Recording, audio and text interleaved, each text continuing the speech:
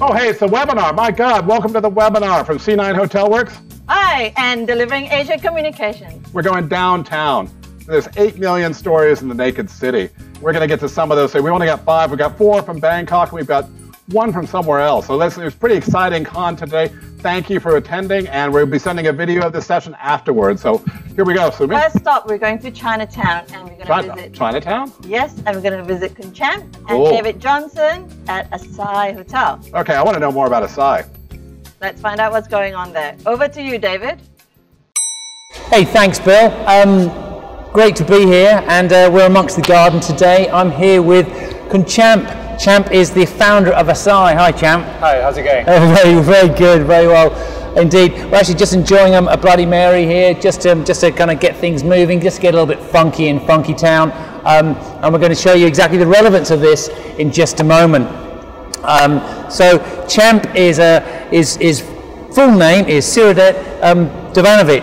Yep. How did I get that? That's fine. Quite poor, I think. Actually, about 80% there. Okay.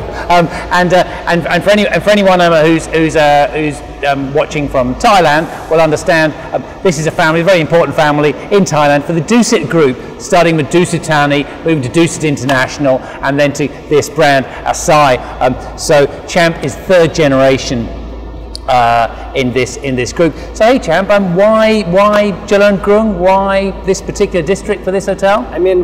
This town, this district here is such an amazing part of culture. As you know, there's the Chinese immigrant came here, and there's this district is kind of like subdivided into different sub-Chinese culture. Yep. Right? You get Daju, you get you get Jin Cat. That's what we call them, and then and you get like the Vietnamese that also came here. You got all these beautiful colonial buildings, and so there's all these amazingly colorful parts. Yeah. Right? That you can see here. The food is absolutely great. You can go to different many kind of sub-districts that I just mentioned about, and then get different food from different regions of China, and that actually specializes in that way, which I think is really amazing. But you know what I really love more is also not just about the amazing colorful parts, but also about the really much the present kind of like fabric of the whole neighborhood as well. Mainly because of the fact that rent around here is quite cheap. So it's just like East London back in the days, 20, 30 years ago, where a lot of the creative people would actually move in, the young generation. Right. Actually start moving in, making this whole area very vibrant and dynamic. And you can see the difference between this, old colonial historical past living among this really cool, funky, new, colorful district of the Chinatown area. And that's why, I think, for us being a new generation, of the hotel brand, we thought, what, there's no better representations of who we are than this district. Sounds absolutely excellent. So you're in a funky district. It's a gentrified district, but a district with a really amazing history and culture. So how do you bring that into the hotel? Yeah. Well, we try to obviously create the local flavors, or the interior designs or the architect, into the hotel. Of course, we want the hotel to be quite progressive, to be, forward-thinking, to be quite modern, young as well.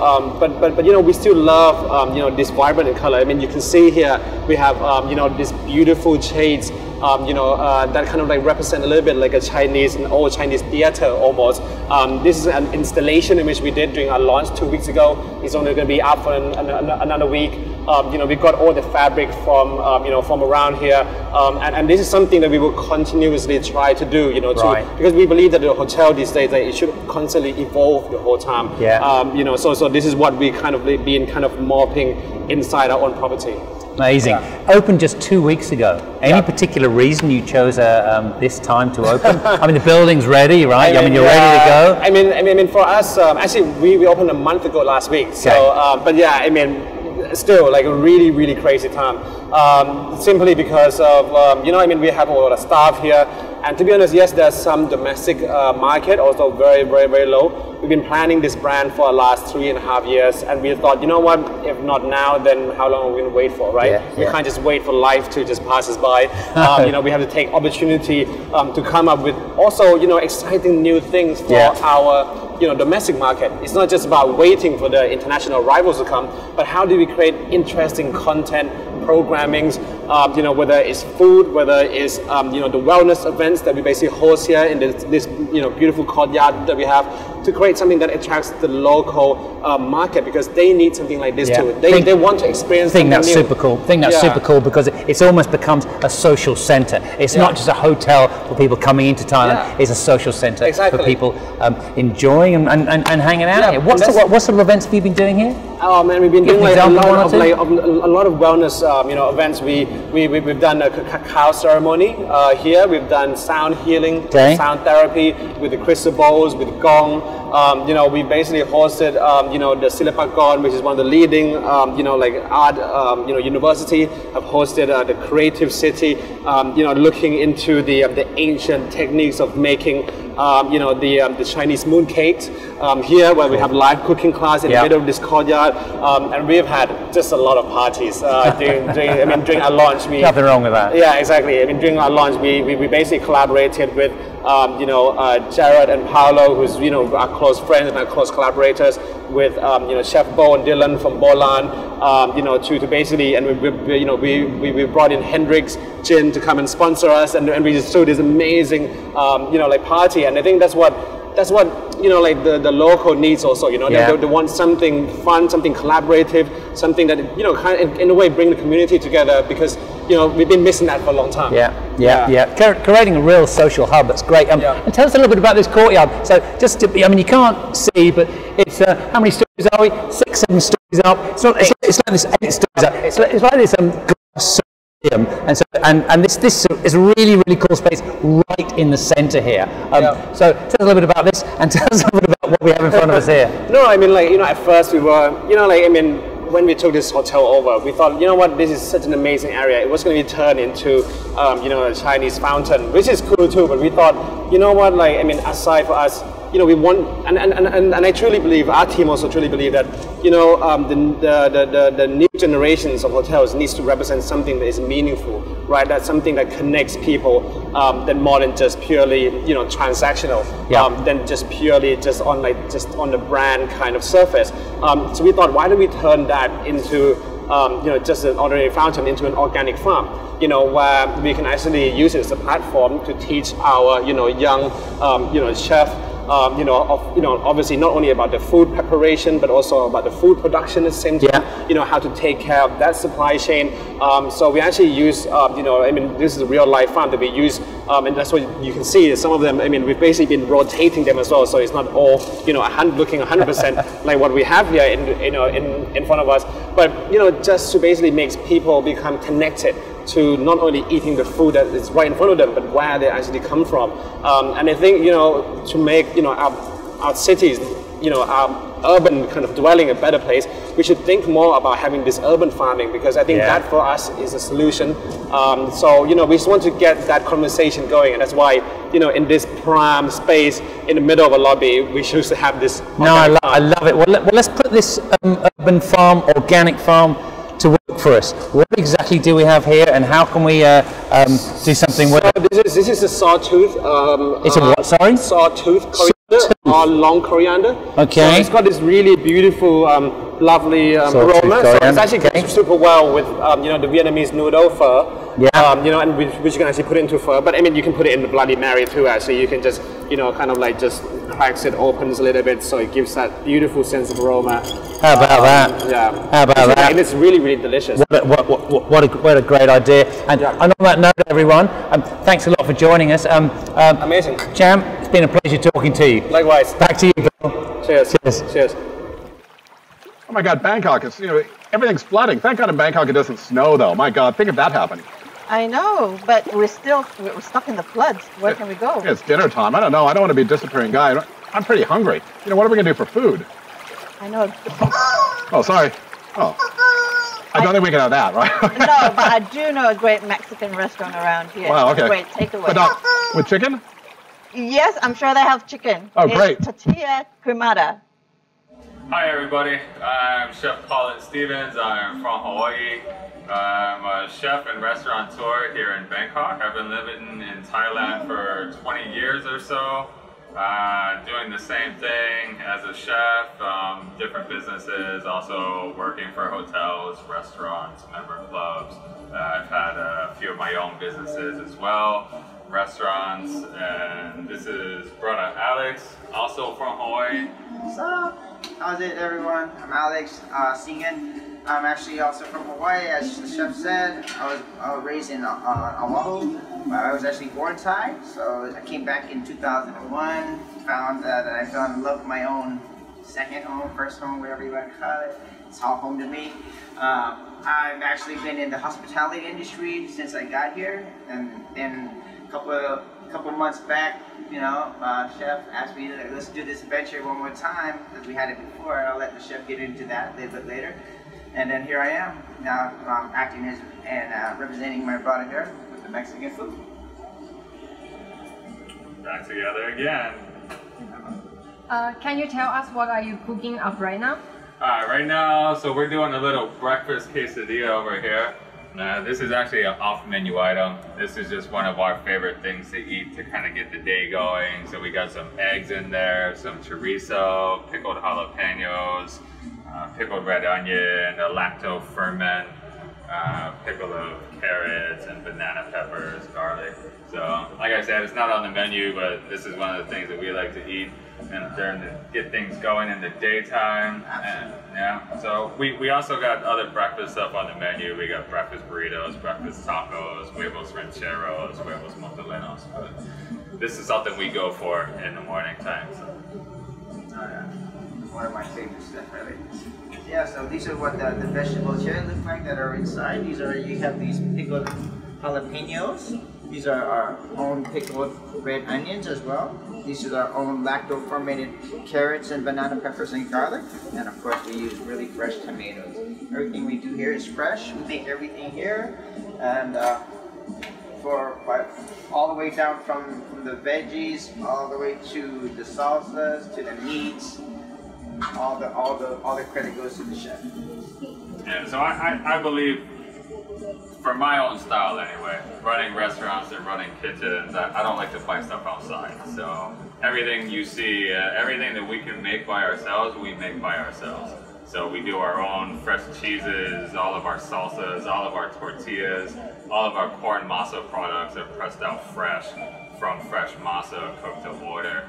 So that's just my style. That's how I like to run things as a chef. I like to get the taste that I really want in there and I want to present. So the only way to do that is right here on two hands. That's how we do everything in tortilla quemada. Okay. That is how we do it. Why did you decide to open this takeaway Mexican restaurant in the middle of COVID-19? Yeah, so I'm not crazy, okay? Like I wasn't planning on this. I didn't look at the situation and say, okay, here's COVID. No, let's go open another restaurant and give myself more headaches or anything, right? It was kind of by accident. I had a friend looking to get out of the space, and so he gave me an offer that was too good to refuse. So I took it. My style of entrepreneurship is kind of cliff diving. I see something that looks good, that's interesting, it has potential, so I just run and I make that cliff dive and I try to figure it out, before we hit the bottom and go splat. But so that's why I wasn't planning on it. I took over the spot. Then I realized I needed a concept to run in the spot. I wasn't trying to go with a big full-on sit down, anything like that. It was these times, delivery and takeaway seemed to fit best to what was going on. One of the best things for delivery and takeaway is Mexican food. I know that I can make some pretty good Mexican food. If you don't believe me, you guys can come and check it out for yourself. Let us know. So it was just time to bring back the concept. We did this 10 years ago in Phuket. I've been wanting to do it since 10 years ago in Phuket when we closed down. And here we are. We're back. And we're doing pretty good actually too. Oh yeah. We got a lot more people from around the world giving us a lot of props on the quality and the techniques and the authenticity of the food. And for all I can say is it's been that way since Phuket. So we're back, and we're gonna give that back to even some more people. Even people that were in Phuket were actually here and praising us and thanking us that we're back. You know, people gotta eat, right? No matter what, people gotta eat.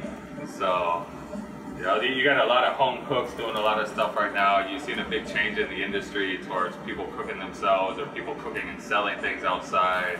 You know, but bottom line, pandemic or no pandemic, people gotta eat. So you make good food, we send it out to people. They don't have to worry about going out to a restaurant, sitting down around a bunch of other people, strangers. So it's working, it's doing all right. I have one last question today. Sure. Why are people so crazy about Mexican food in Bangkok? Yeah. All right, so I'm gonna let brother Alex answer this so I don't get myself in trouble. The only thing I would say real quick to that is I think there's a lot of similar tastes in Mexican food and Thai food. You have a lot of similar ingredients. A lot of the ingredients used in Thai food actually originated in Mexico. If you don't believe me, look it up. I'm sure somebody will try to skewer me out there and say, no, Thais brought chilies to the world and Thai food is the original spicy food. It's not. I'm sorry to burst bubbles, but I think that's part of it. I think a lot of the same similarities in ingredients and taste, and if it's done right, it just tastes pretty damn good, right? So. Yeah. I think when people get into the, I guess you can call it the trend of Mexican food, you know, you kind of looking towards what's real about it, how it's made, you know, what's fresh, and what the quality differentiates from one of the other restaurants. For us, we keep it down to the roots, and then when people actually find out what it's actually like, they actually want more, and that's what drives people to have really good Mexican food. You know, and it takes people back, right? Yeah. How many customers have we had that come in here and say, you know, we have Manny from Mexico who looks up at me and he goes, you know, are you sure you're not Mexican? Right? Yeah, we get compliments like this. Yeah, we have people who come in, who other Mexicans as well, who say, you know, the food took me back to my hometown, to eating barbacoa with my parents on weekends. You know, so I think that's one of those things, Mexican food is one of those things that just holds memories to people, right? And then you eat that familiar food, you have that familiar taste, and it brings the memories back. And we seem to be doing that a lot of people, and we're humbled by that, you know, to be able to take somebody back with your food and take them on a journey back through memories, you know, that's a pretty humbling experience. So. We're actually seeing I've seen a lot of different things also about Mexican food and also Mexican vibe, right? So we're getting a lot of people that are liking that feel of our goal towards the whole tortilla quemada brand. Okay, so I guess I'm hungry. I don't know about you guys, but I'm hungry. So this is the quesadilla, what it looks like here. We'll give you guys a little peek on the inside. Check it out. This is basically nice and gooey, and we got the cheese in there, we got the egg. We'll top this with some of our house-made salsas, and that's making my mouth water. So if you're not hungry yet, I don't know what to say. Goodbye, aloha, thank you for joining us from Tortilla Quemada. Have a great day, guys. Melania? Hey, welcome to the webinar, all the people of the world. You know, this is Donald Trump here, and of course, you know, this is the biggest webinar ever in the history of webinars. You know, I invented the webinar. You know, forget Gates, forget Jobs, all those other guys, forget the scientists, because the webinars came from Trump, right? Just remember that. But I know, what about the news? You know, I'm starting to get crazy actually watching the news. Melania, what do we think about the news? It's all fake news. I agree, it's all fake, exactly. But for some reason, if something goes wrong in 2 weeks, I don't know. You know, I know people are going to vote for me, but if we have to leave America, where are we going to go? I know a place, Culture and Art, in Bangkok. Oh, Bangkok. I'd always wanted to go to Bangkok because, I don't know, America, maybe the Thais, maybe we can do a deal, maybe something else. But, you know, I don't know if I go abroad, you know, the scientists are going to make me wear that. So I don't know. I'm going to, you know, let me go check on things here for a minute. We are going to ATT 19th to see Kun Muk and David Robinson. Now. Donald? Hi, welcome to Bang Rak, the part of Bangkok referred to as Old Town, but more and more becoming known as Funkytown. This is where, in the mid-1800s, commerce started. We had the first road that went from here to the palace. We had a number of embassies open up. We had the first hotel, the Oriental, the first department store. Even the first cinema was here, the Prince. But whilst there's a lot of new things here, a lot of people coming here to follow their dreams of new business, there's a lot of old as well. And I think it's that combination that makes this area quite unique. We're here with Book Atta Kawon, who is the owner of At 19, this establishment that she'll tell you about in just a minute. Let's go inside. Yes, welcome. Welcome to have you. So look, you grew up in this area. What was it like when you were a child? So my parents are actually antique business owners, and they've been in the business for 45 years. So our first store is at the further end of Bangkok, and my memory is mostly around there. And I used to spend pretty much every day minding the store with my parents. And yeah, just seeing a lot of people coming in, an influx of foreigners, actually investors coming in to buy art, antiques, get their suit made, the wives will get their beautiful silk dresses made, and also jewelry. And I just loved it so much. It has always been the creative district for me. Did you have your favorite place to eat? Yes, I always eat at the Pork Belly on Rice store. It's just opposite Assumption School in the Willow Soy, and now they have a Michelin.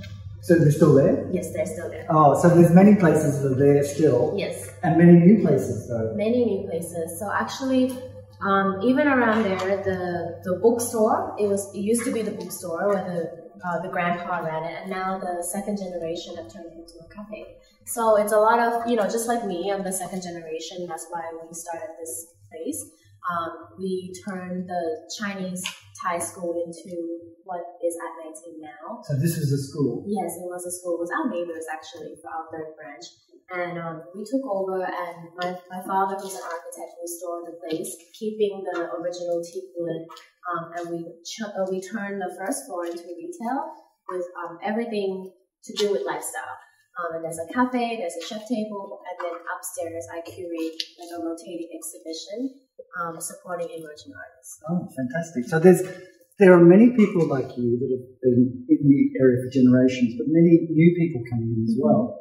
How does that work? What's the dynamic like for? It's been nice, actually. I think that the people that come here are really mindful of the area in general, because we're very unique. We're the conjunction of the old and the new. We have, the local way of traveling on the boat. You can come by tuk-tuk, and there's just like everything from how it used to be to new cafes and new kind of sort of pop culture here as well. And I think the people that come here are really mindful, and it's nice to see like the locals and the younger generation mix. And changing as well. I mean, I noticed that you've got a lot of vintage clothing here. Yes. Now that's quite new, is it, for Thailand? It's quite a new mindset, I would say. What we try to do a lot here at 19 is kind of like shift that mindset of the taboo surrounding like secondhand, vintage, or antique items, because in Asian cultures, people are quite scared of those kind of things. But I really want to make people understand that actually it's a lot more fun if you have a conversational starter piece. Like what I'm wearing now is vintage. And it's just much more unique and better for the environment. And I think that's how we should be moving. Right. Yeah, the environment, lots of green space, like you have here with your restaurant and cafe. Yes, we love our green space, just like how you walked in as well. I think it's so vital that we have green spaces in Bangkok, because we're such a big city and it's now being overtaken by high-rise. And we want, people to be able to have places to relax with nature as well.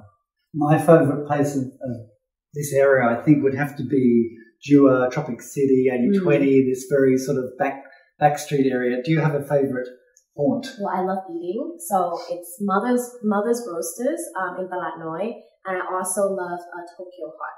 So look, Bangkok is a small part of Bangkok, but even in this little stretch between BTS and Talat Noi, it's very different. As you said before, there's Bangkok Market, there's the old sort of shops and eateries in that end of Bangkok, and it's very different in this end of Bangkok. Yeah. So how have you seen that develop?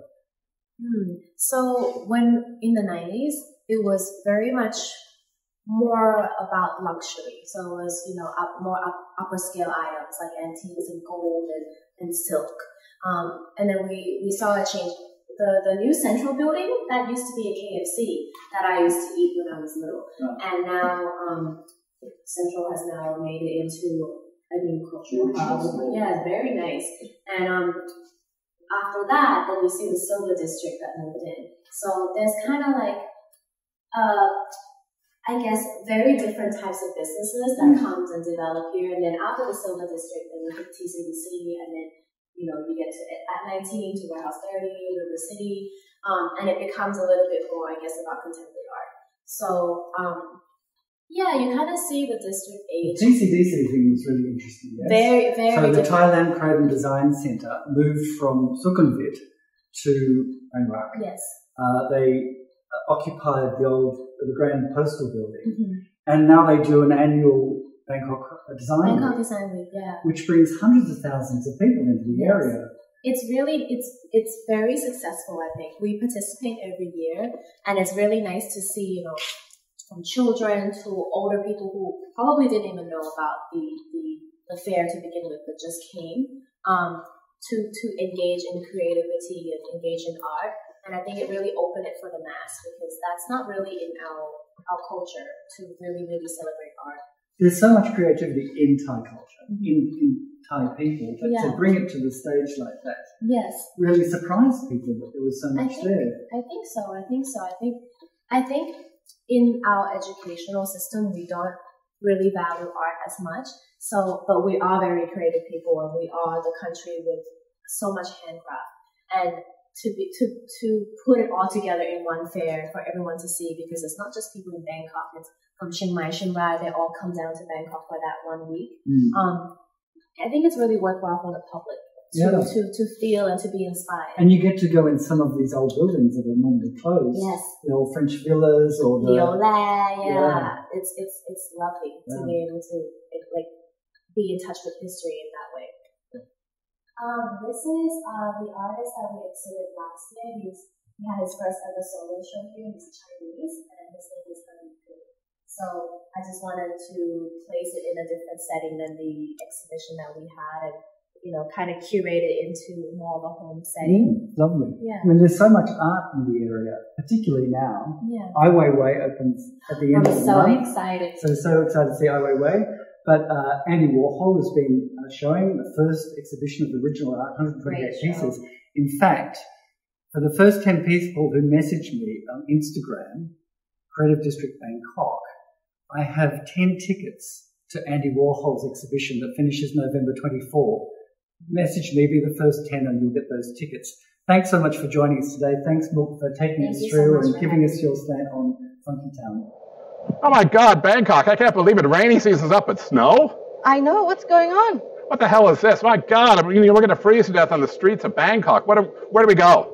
I know a place, I know a bar in Funkytown, downtown. You mean downtown? You mean downtown? Wait, downtown? Down, 100-bit dive bar. Yeah, down, 100-bit dive bar. Let's go.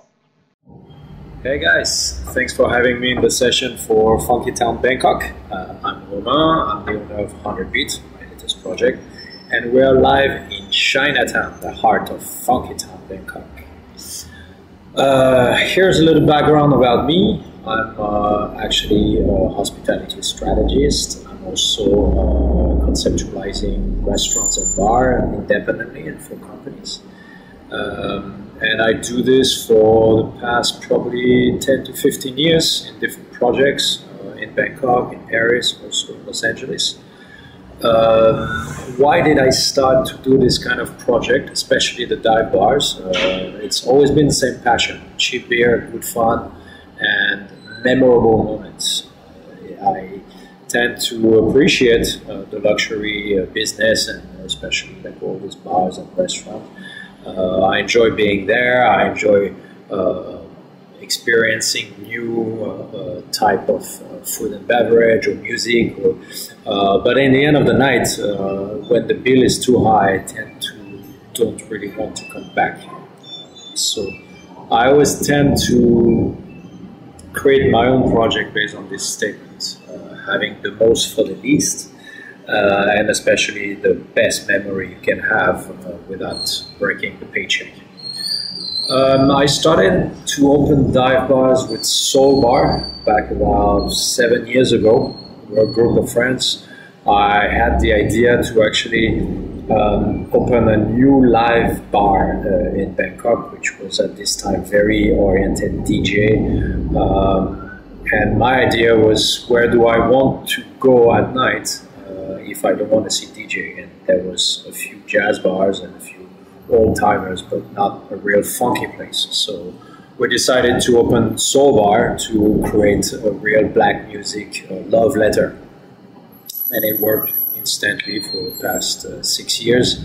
And then I moved on to open Fujon, which was a little bit different, because where Soul Bar was very a party-oriented type of project, when I jump in my regular job and access more about the luxury type of bars and restaurant, I started to understand a little bit more what a different target would want to experience based on the same concept: the live music, the food, and the beverage.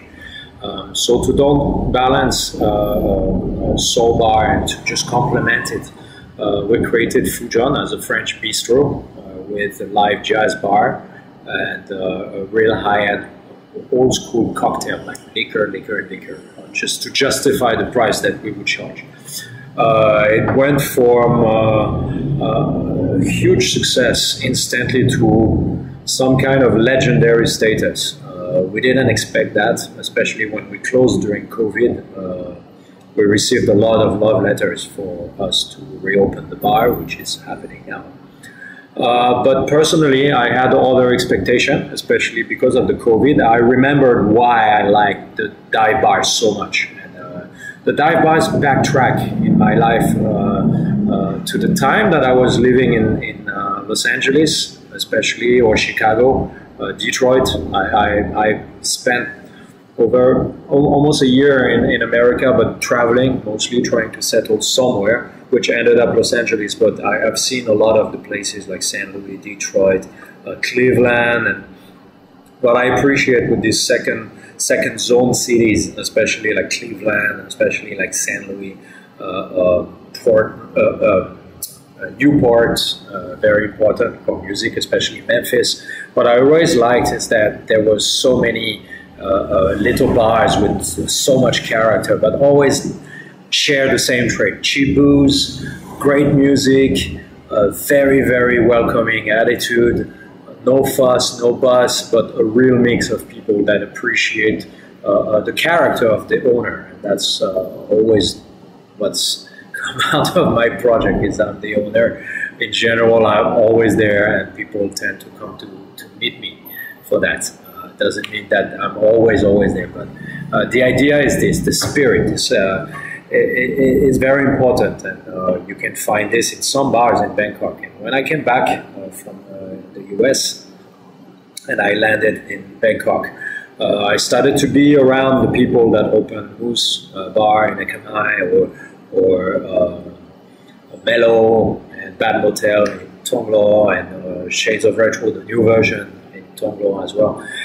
And I get to meet the real owner of the real dive bars, like Jam in Surasak, or Fatties in Dindang, and I really loved those places because they had real integrity and real power over the customer, because they never lied, they never pretended to be something they're not. They were true to themselves, and they expressed what they like in life. So when I reached the time that I would either not reopen anything and just follow up with Fujon, or kind of transform one part of it into my own self, myself bar, I thought of this. I thought of this a lot, and how can I do the ultimate dive bar for the post-COVID situation? People lost a lot. They had a rough time. They needed to party. They needed to enjoy without killing the paycheck again. And also, how can I fit it into an environment that was coming back into a more underground scene. I'm always been pretty underground. I've never been really mainstream type of person.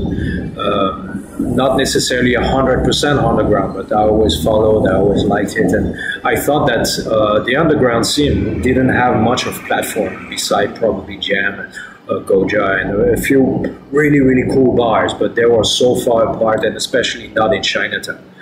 Since I live here and I love Chinatown, I live here for probably 8 years now. I wanted it to be close by to me, because then if I had to spend some time, it needs to be my second home. And I started to think what would be my favorite bar, and my favorite bar would be a retro bar, because I love old music. Yes, I'm old. Mainly 80s synth pop, electronic, post-punk, heavy metal, glam rock, but also like some really electro-punk like Miss Kittin and things like this that I never hear much in Bangkok. And coupled with that, I wanted to have a video game, because that's my passion. I never really do it that much, but at home I love it. So this is what it becomes. It becomes like a club in the 80s in London playing Depeche Mode for the look, mixed with a true dive bar spirit, the part of Fujian that remains. Because the dive bar, again, it's a past glory that became a new glory, and the video game aspect with a lot of digital art as well. And this is how I think I contribute to Bangkok scene, and especially the funky Bangkok scene. I wanted to really put an imprint of underground culture that is not necessarily too aggressive. It's very joyful, it's very party-oriented, party-like, and I believe actually I achieved something that will remain in some people's memory, not everyone, but some people's. And I hope to see you here. I hope you enjoy, and I hope you embrace the concept of dive bar, because I think in the whole bar scenes in the world, it's a really going missing element from all capitals, like even New York. It's gone one after another, and COVID have hit this scene hard, because this is a non-profit business almost.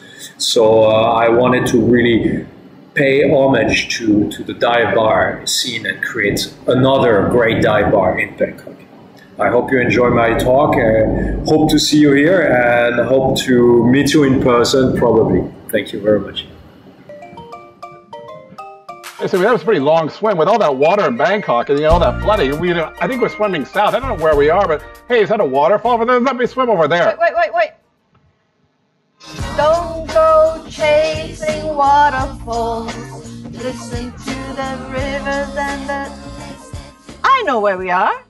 We are in another town, in Phuket town. And we're going to go see Tom, Super Tomo.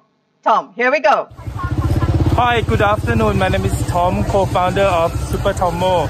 I'm coming to you semi-live today from Street to Shine, the Center for Vegetarian Festival here in Phuket.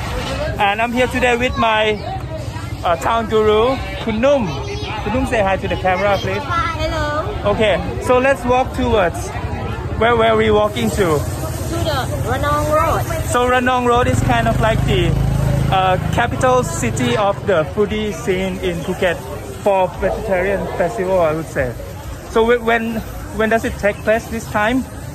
It's from the 16th of October until the 25th of October. Okay, so is it around this time every year?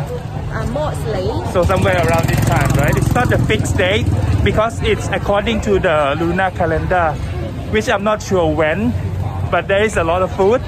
So yeah, let's go see a lot of food. So where are we going? Which one are we going to see first? The first one that we're gonna meet from here is a place that we are selling the local food that we call loba. Okay. Normally it's something... I really like loba actually. You know, right? Yeah, I know. I've eaten many times. Yeah. But during the vegetarian festival, we changed it to be the taro one or the chestnut one. Okay. So let's see from this one. Okay. A lot of the people here. Okay. So are we gonna go and get in line? We can go somewhere. Okay, we go somewhere first. Okay. So actually, Actually, there are lots of food in Phuket that I like, but you know, I mean, especially this time of year in the vegetarian festival, most of the restaurants will close, and they all participate in this event. As you can see from my background, most of them are wearing white. Of course, it's the sign of purification, and yeah, it's very nice. I've been in Phuket for I think 4.5, 5 years, and you know, even though I don't eat, I mean, I don't eat all vegetarian food like for every meal, but yeah, I do come and enjoy the food here every now and then, every time there is an event. So, where are we going next? Okay. Otherwise, if we can see some of other places first, it's about the vegetarian food that we make absolutely seems like the common food. Okay, sure, let's go see that.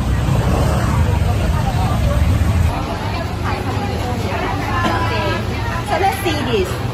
Normally we're talking about a vegetarian food, we won't have a fish or chicken or whatever. But look at this one. It just really seems like the fish. Okay. Yeah. So in the past, like 20 years ago, that we cannot find some food like this one.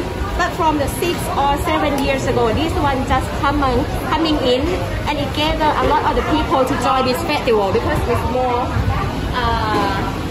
better to join this kind of the meal. It's easier to eat, right? Yes. So you can see. But there's a lot of like very nice options. See? Wow. So actually we are waiting in line for like this dessert shop that you say it's really good. Yes, but however it's long line, so we're gonna stop at the first one that I said before, Loba. This is like signature dish In Phuket. Like every time, everywhere I go, I see this. Normally we will do it from the pork. For example, intestine or the ear. Okay. Or the heart, intestinal, whatever. But however, in the vegetarian festival, we turn it to be something like tofu, mallow, chestnut, and now we're gonna buy it. So which one do you like best? This one. Yeah, me too. Can you get some for me as well? Back at the airport. Wow, what a strange place. Haven't been here for a while. I don't know. Where can we go? Is there another town?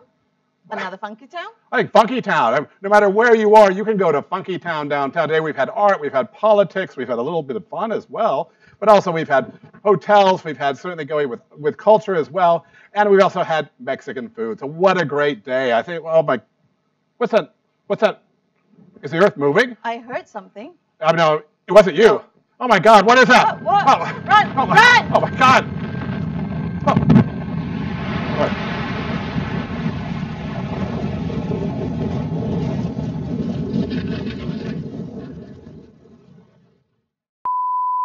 Which scene is that? Cultured. That's more Indian. What do I do with this? Exactly.